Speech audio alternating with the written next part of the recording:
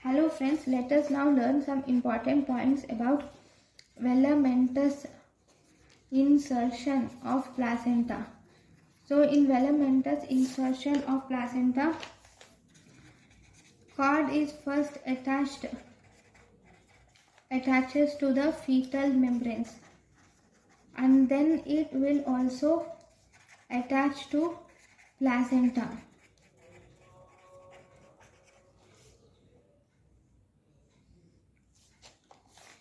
Before attaching to placenta, it will divide.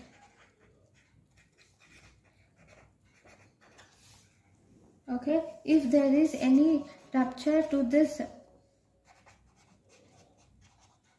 velamentous insertion of placenta, then this causes fetal blood loss.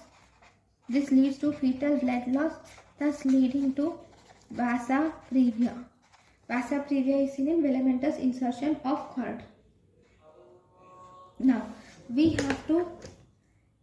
have one test. So thank you for watching.